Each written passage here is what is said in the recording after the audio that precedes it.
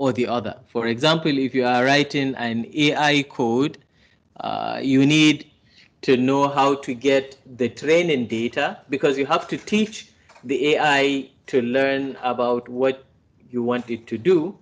So usually we have what you call data sets. So these data sets will have the what do you call it? Will have all the training. Think of the data set like your textbook. You read the textbook to learn something. So the computer reads the data set and trains on the data set to learn how to do the task that you want it to do. Simple example of file is also the password in your phones and your computers. If you write your username and password, how does the computer decide to allow you in or not? It's because it already has a copy of the username and password somewhere in the computer. So if you try to log in, it opens that file, take the saved username and password and compare it with the current username and password. So whatever you do, in most of the cases, real coding requires one form of file or the other. Okay. So the objective of today. So the objective of today's lab is to learn how to read and write files and process the data and handle exceptions.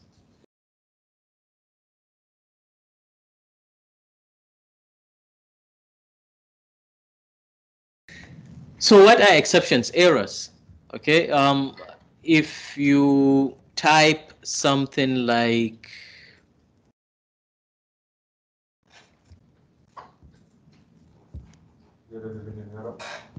no? Exactly, like zero division error, or file not defined. Sorry, variable not defined. For example, if I say x equal to y times 2, if I try to run this, the computer would give me. If you look at the screen, you would see that we have an error message, right? The error message has this name error in red line. The name error is the name of the error that occurred. Okay? So the compiler tried to do something and then it couldn't do it. So now it's telling you why it cannot do the task that you give it. So at the bottom, you would see an explanation of what that name error is. For example, at the bottom here, we see name, y is not defined. That means I don't know what y is. Okay? So if you want to avoid this ugly error message showing up to the user, remember, if you finish the code and you compile it, it should look like your web app. So the user will just run the code and the outputs will be showing. Most of the time, the users don't even know what the code means. He just wants to input his data and get some kind of output. So to avoid showing this kind of errors, you can just come here and say, okay, try running this code. That's what you are telling the computer. Try running this code. If there is an error,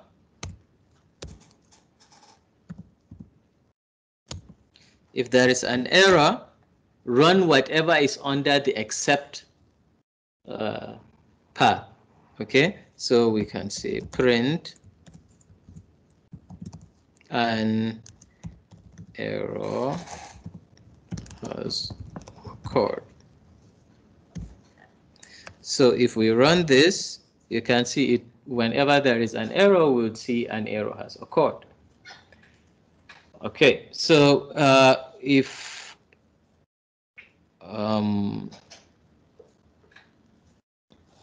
we have a value for y, if we run this, now we don't have that message because there is no error. Okay, so you can also have user-friendly messages because not everybody can understand the jargons that are showing on the screen. For example, if I have 1 divided by 0, nobody, at least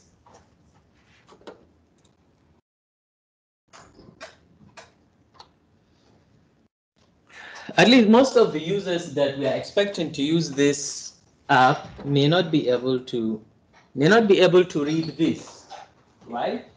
We can make this more user friendly. For example, we can just copy this name for the error, okay? And we can add an exception here.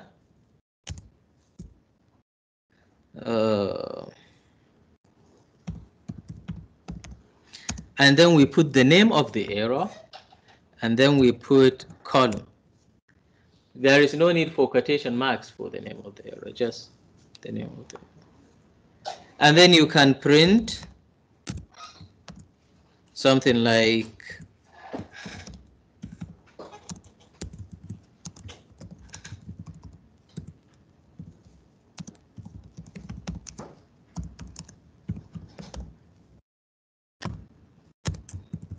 you can even ask him from which school are you, if you want.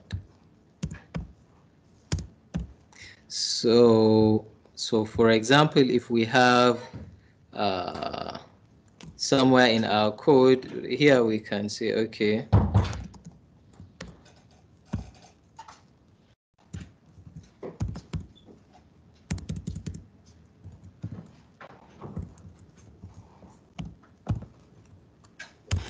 and then if we try, say, z equal to, now if you try running this, you can see that the code started fine. It ran line 2, right? It ran line 3. It printed the output for line 3 and line 4, which is x equals 0. But then when it tried doing the division by 0, it got an error. So what did it do? It went straight to the type of error that occurred and print the message for that specific type of error. So we are just telling the user, dude, you can't divide by 0, right? Any questions so far? Okay.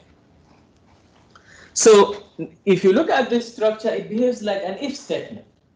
But this if statement is just for the compiler to know what to do in case of errors. So try this code.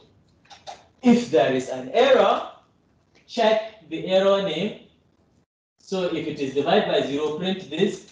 If it is any other error, just print line 9. Any questions? Yeah. If there are 2 errors, if you remember, your code runs from top to bottom.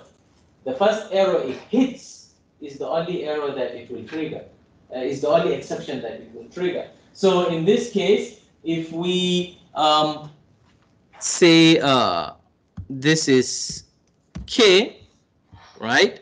So K is unknown, so this is a name error, right? So, but since the name error is at the top, the divide by 0 error will not run. Will not show, because the first error your code will see is the error in line 3, not the error in line 5. Okay? So that's why it takes time to debug code. Even in reality, the errors come from top to bottom. So some of the errors may hide if you have thousands of lines of code. And that's why some people are paid to be testers. They just test the code, try possible things, and see whether the code will fail. They are game testers. When new games come out, these guys are paid to go and buy burger and donuts and coffee and just play the video game. That's their work. Luckiest guys in the world, I'm telling you. So you test the game, figure out whether there are some mistakes, and then you just write a report and they pay you millions. What can you do?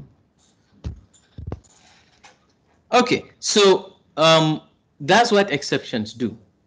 Now let's try this example. In this example, what they said is read 2 country data files. The first data file is called lab10 world population.txt and lab10 world area.txt.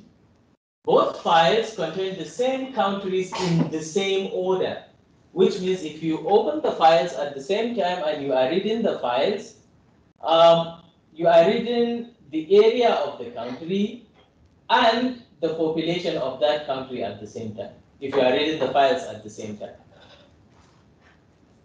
So that's what that line is saying. Write the file lab10 world population density.txt that contains country names and population densities, people per kilometer square, with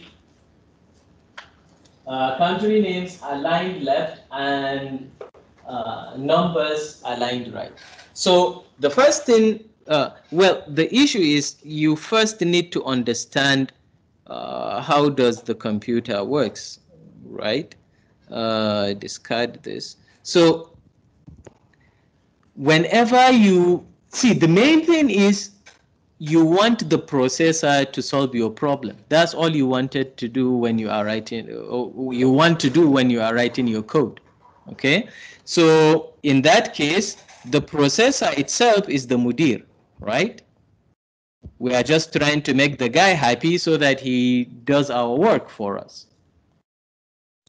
So you have this problem and you want to give it to the processor. So what do? You put the problem on the table. The table in this case is called the main memory. Is that ugly guy you see? It looks something like this with some chips here. So the memory, what it does is, if you put your task inside the memory, okay, then the processor would start taking, based on your code, in fact, the code will also come on the memory. So the processor will start taking that problem and it will solve the problem. And then when it solves the problem, it brings back the solution and save it in the memory. Let's take an example of a video game. Your PlayStation is a computer, okay? In fact, it's more powerful than my computer, than this computer, because it has GPU, right? So if I try playing Call of Duty with the same resolutions on this computer as I would on a PlayStation, my computer will be slow, okay? So yeah, your PC is a very powerful computer. Now, the PC has the CPU, the PlayStation, and it has a RAM, a memory. Okay, I don't know the size. Do any one of you know the size? PS4.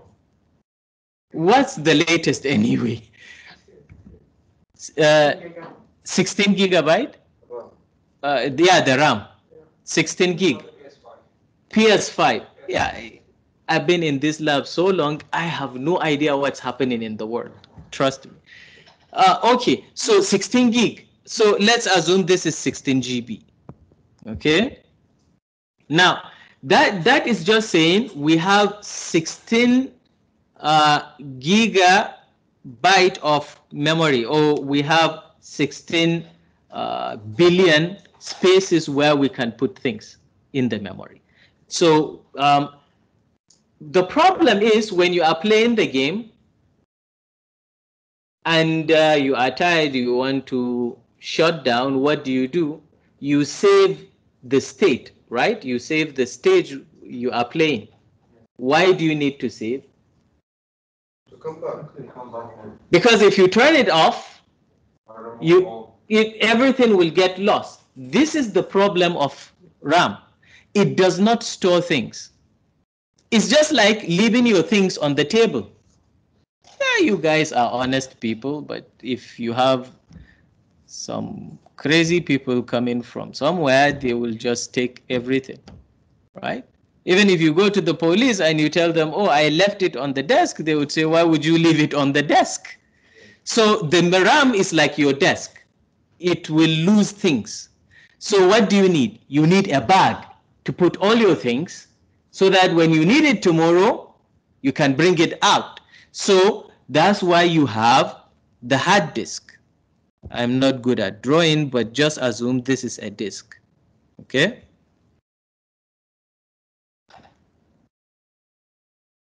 This is actually how the inside of the disk looks like, allegedly. So this is how, so this is the disk, and this is the head that is writing the data on the disk. So what happens is that whenever you finish, whenever you want to shut down your game, you save. The process of saving is whenever you take the data and you put it in the hard disk from the memory. When you come back the next day, what do? Barakallahu feek, you load it. Loading is the process of taking that data and putting it back on the RAM so that you continue playing. Simple as that. Okay, so how do you do this in Python? Because most of the video games you are playing are actually developed using Python and Blender, the Blender app. So how do you do this with Python? You use the keyword, if you want to load, you use the keyword open. If you want to save, you use the keyword load.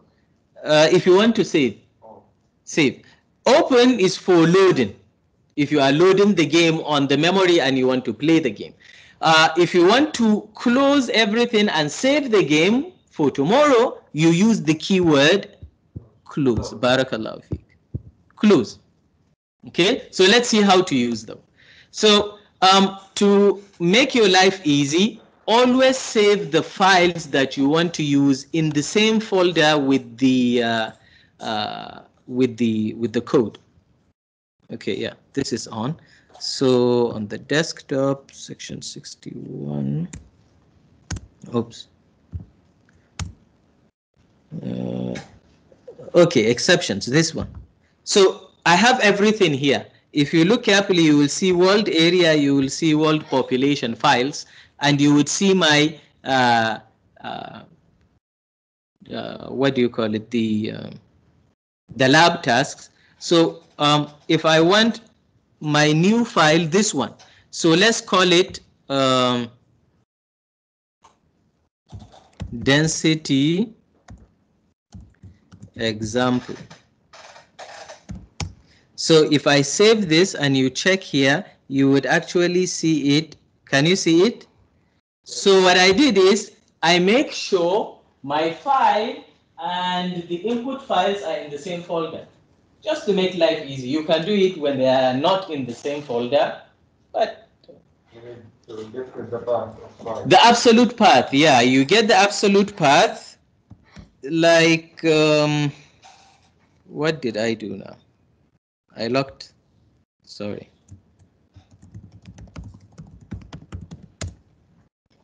So you can get the absolute path by copying this, that address at the top.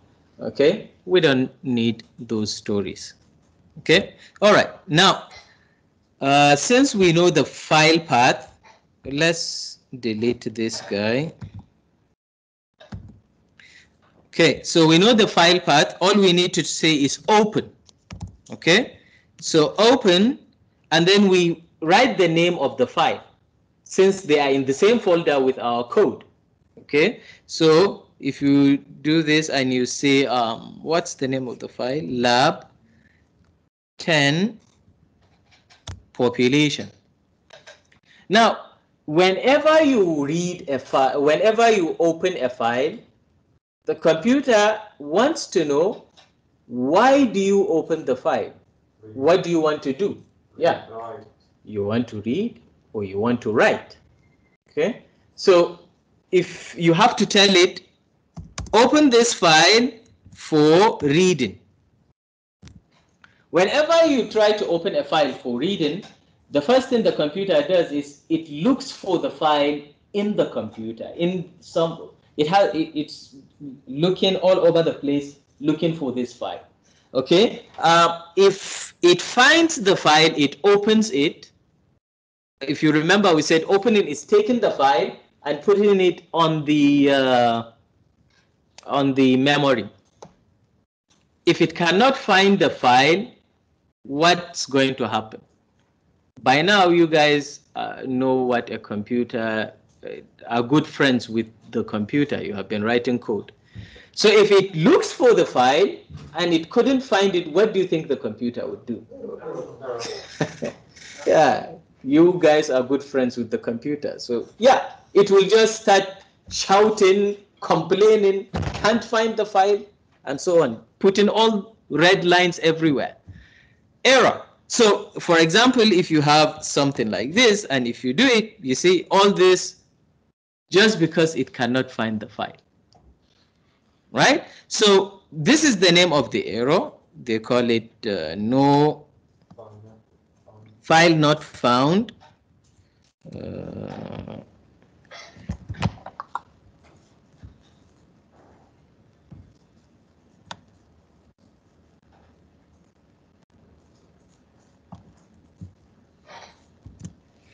Okay, file not found error.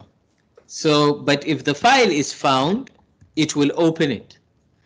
If it opens it, it takes it from the hard disk and it puts it on the memory. If you remember, we said the memory 16 GB for PC for PlayStation. There's 16 billion possible places to put the file.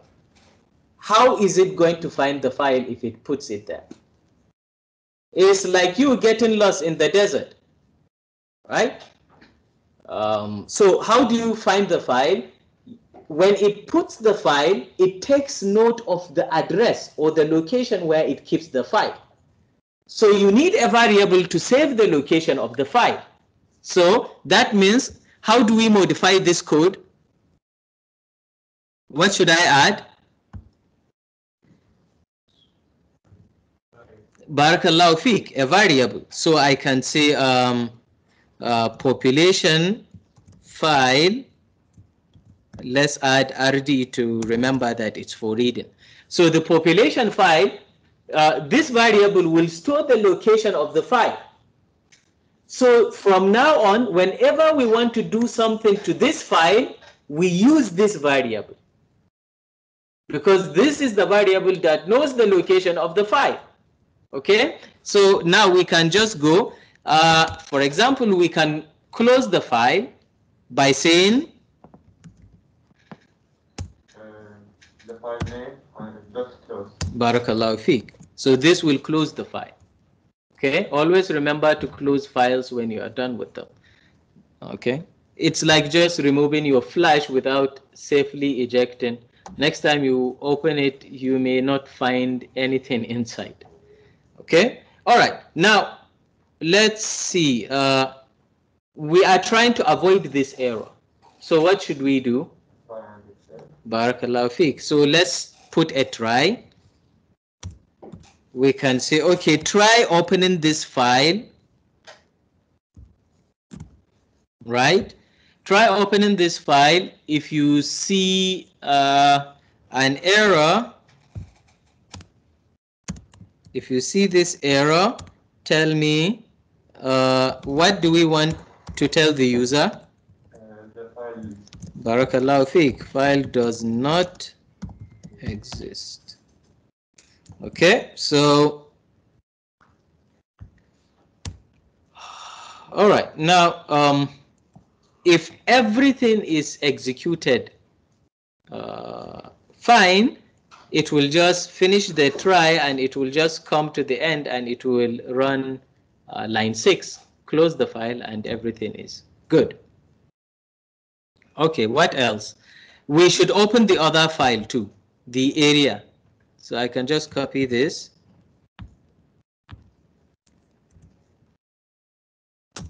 Guys online, do you have any questions so far?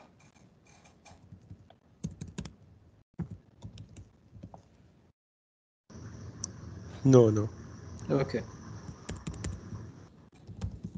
So now we have opened the two files. Okay. Now, if you open a file, how do you read it? If you remember, we said just use population dot read. If you say dot read, it will read the whole file. If you say dot read and you put a number, it will read the amount of characters equal to that number. So in this case, if you put 1, it will just read only one character. It will read the character from the file and it will give it to you, just the same way input works. So we need a variable to collect that input. Okay, so we can say population line is equal to, and we can actually print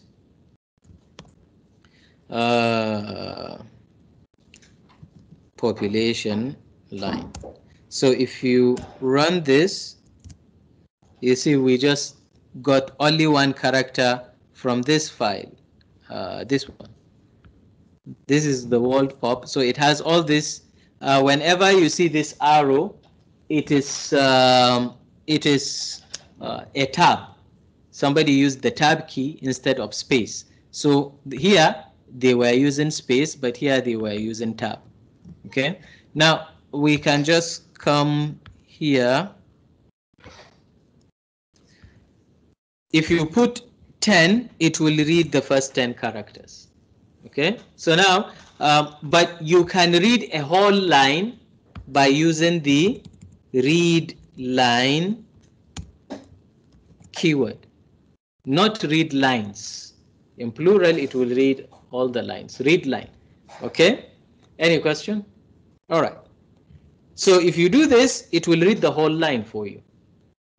So now we have a whole line for the population. Well, what if I want to read the next line?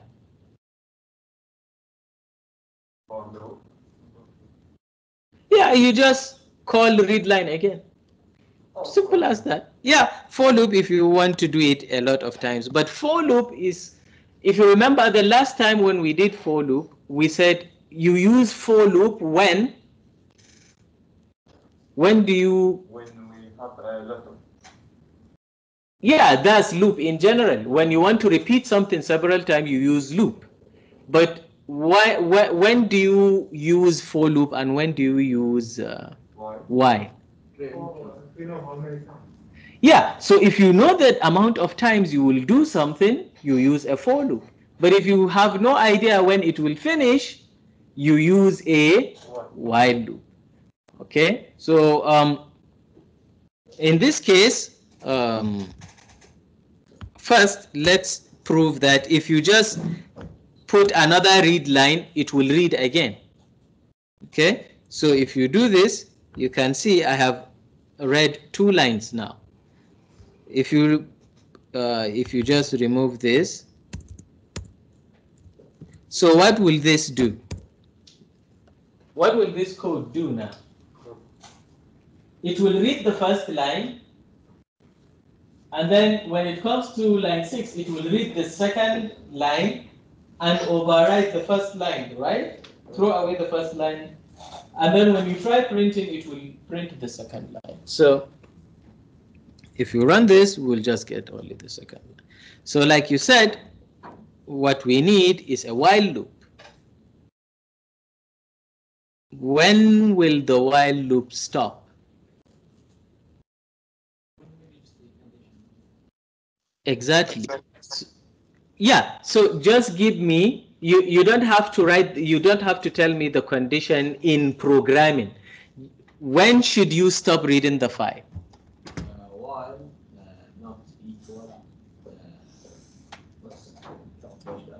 Quotation. Yeah. Yeah, but what does it mean? Now? Exactly. When you reach the end of the file, and there is nothing to read, this variable population line will have nothing inside it, right? It will be empty. So if there is nothing to read, what does it do? So you will tell the computer, whenever population line becomes empty, so whenever population line is not empty, continue the loop. If it is empty, that means we have reached the end of the file, so leave the while loop. So don't confuse an empty file with the new line. So I know some of you guys have started thinking this. I've started thinking about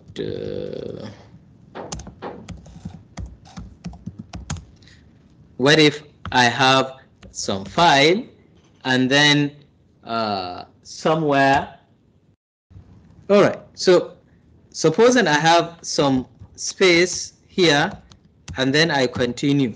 When the computer reaches this space, what do you think is going to happen when it reaches this empty space? Stop. It will exit the while loop? No. No. Why not? Because it's There is new line there. The character new line is actually what tells the computer that this place is empty, go to the next line. Okay? So if the computer comes to this place, it will see \n, new line. So the variable is still not empty. The only time the variable is empty is if it reaches the end of the file. Okay? All right.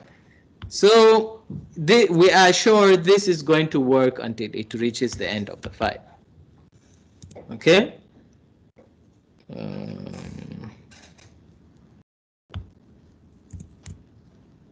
Okay, so we have this.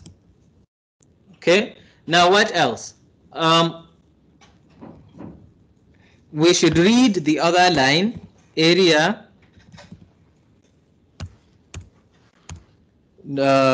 equal, what's the name? Population area. Okay, this should be area line. So area file dot read line. So if you look at this for loop, what it will do for us is that it comes into the while loop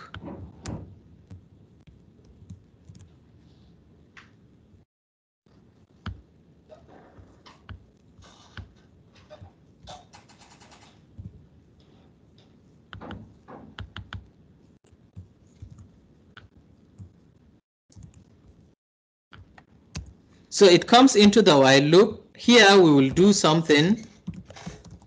We'll do something here.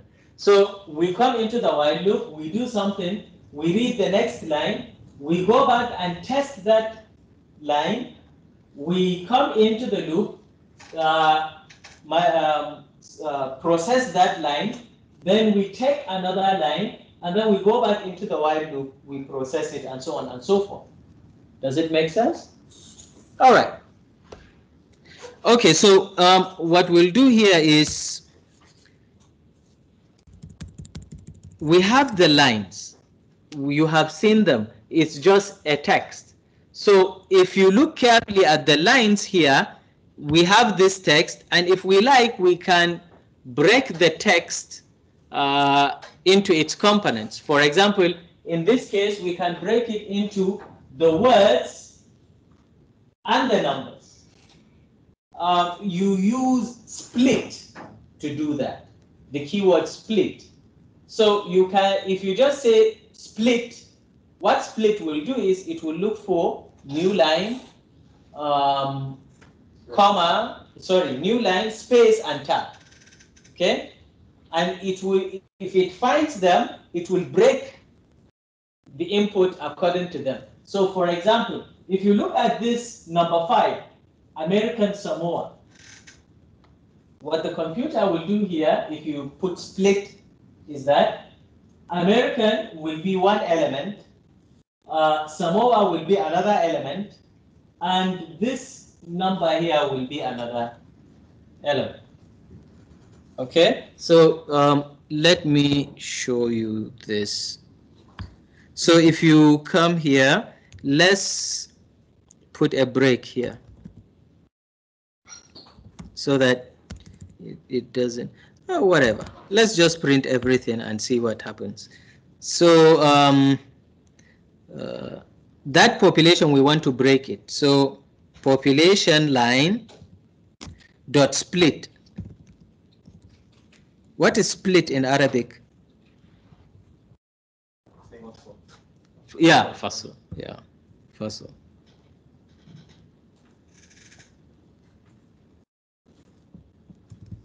Fasl, population, right? So we break the population. Now, if we try to print fasl population, what do we get?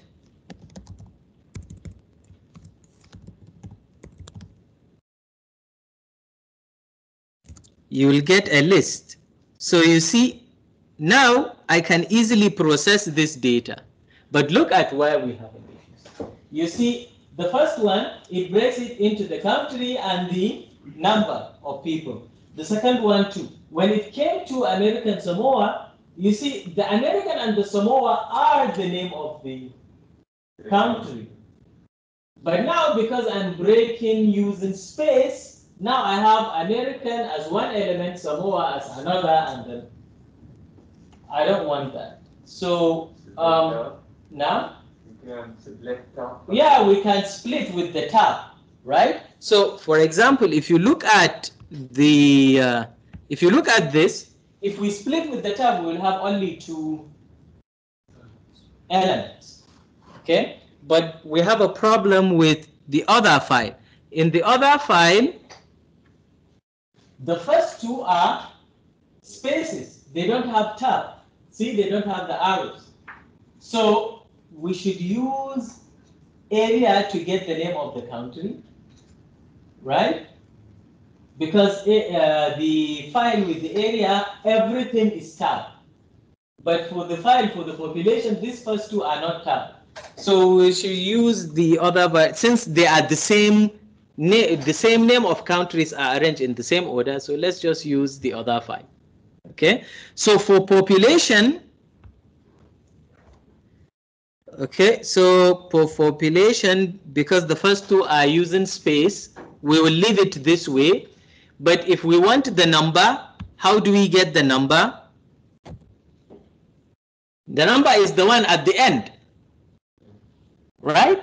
It's the number is always the one at the end. So we'll just say len of fossil population, right? Minus 1. So if you run this, what did I do now? No wonder it just stopped talking to me. This guy has no idea what he's doing. Let me just go.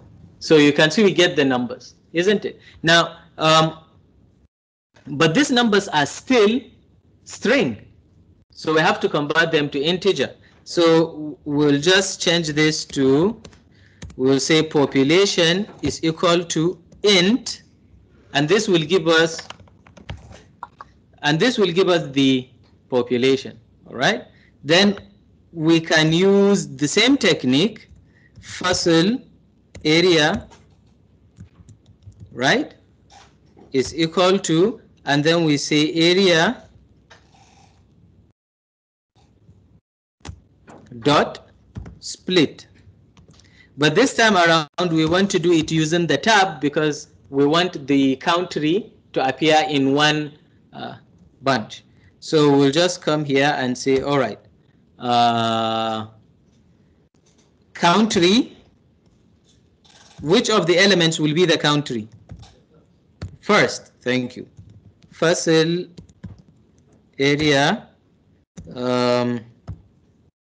element 0 will be the country, and the other one will be the area, right, which is equal to fossil area element 1. But this is a number, so we convert it to integer, isn't it? Because if you check the area, you would see they are all integers. Okay, they should be float, but you know. So now we have the two numbers. How do we get the population density? Density is what? Is equal to population, barakallahu feek, over area. So we need to check for errors because we are dividing by area. If the area is 0, we are going to get in trouble, right? So what do? We check if, yeah, we can do try, or we can just avoid it. Yeah, we can say, okay, if area equals 0, sorry, not equal to 0, then do the division, right? If it is not equal to 0, do the division, else density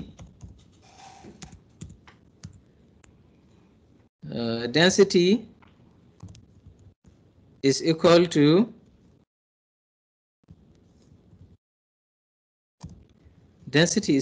what? Let's just make it 0 since there is no area place. Any questions so far? What is the line 15 to line 18? We can make it even better. How can I make it better? I can just say, okay, I can just do this, right? Density is 0. If area is not 0, we calculate density. If it is not 0, what will be density? 0, which is the same as doing else equal to 0, right? So just 0. If it is true, do the calculation. If it is not, just leave it the way you find it. Okay, now we can print the result. So print the country, right? The country is %s because it's string, and the numbers are in float, right? So the numbers will be what? %f, 0.2f. Okay, so we can make the string like 20 characters. Okay, so now we can just have this, and we can put what else? The country and the density. Okay, so if you run this, what do you get? We get the countries and we get the digits. We can do -1. Barakallahu feek. We can just come here and put -20 so that the countries will be left aligned, right? So if we do this, looks better. Any questions? Yeah.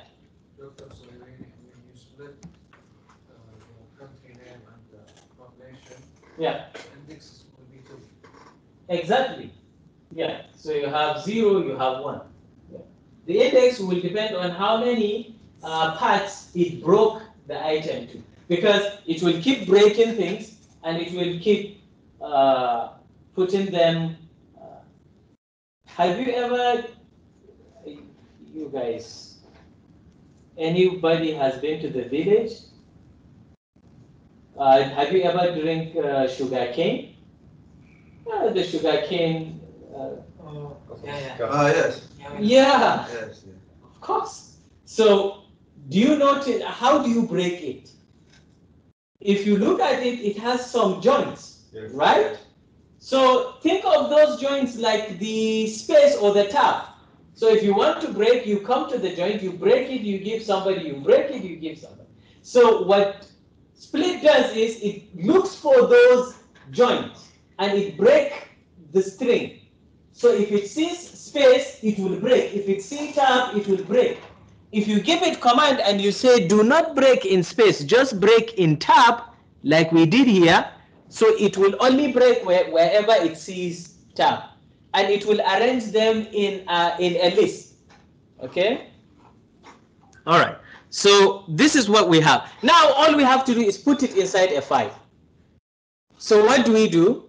We open a file for writing. Barakallahu fikum. So we'll just come here and we say open, and then we give the file a name. We can call it Kitabul density. That's because I don't know what density is in Arabic. .txt. Okay? And we are opening it for what? For writing. Okay, so all we have to do now is we need a variable, because if the computer opens this file for writing, it will open it on the memory. So that's why if you are typing something in Microsoft Word and you forgot to plug your computer to the mains and your battery runs out, you lose what you are writing because you didn't save. So we need to create a name for the file. Let's call it density file, so that we can be able to write inside it and we can be able to print, save it. Okay, so now if we come here, instead of print, what do? We save inside the file. So we already know the name of the file that we want to save inside. What's the name? Density. Sorry, we know the location. Density file. What am I doing? Yeah, Kitabu density is the name of the file on the computer. But if we bring it into our code, we give it a variable so that we can easily use it in our code. So instead of the real name of the file, we will be using the variable. Okay, so we'll take this variable, we'll put it here, dot write.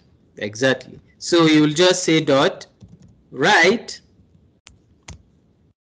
and then you just remove this print. Simple. It will put that file, it will put the output inside the file just the way it puts it on the screen for you. So you just remove the print and just put write. That's all. Okay? So what do we do now? Let's run it and see. Oh, barakallahu fi.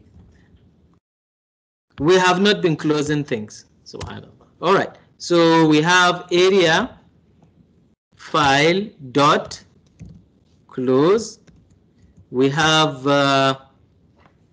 density file dot close.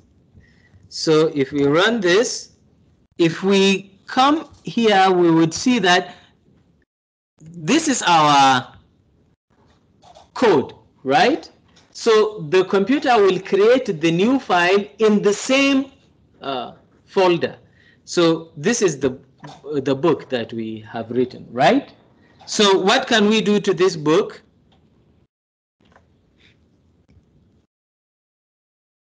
So we can just double click and open it and see what we have. The problem is no spaces, everything is in one line. Everything is in one line. So what do we do?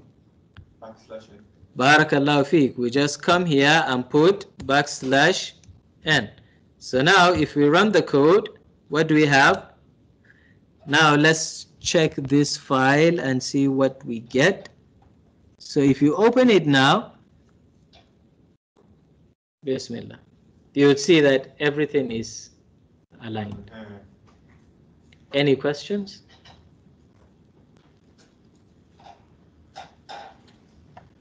Questions? All right. So if you have any questions, you can ask me through WhatsApp. Maybe if you are trying, you would see some questions.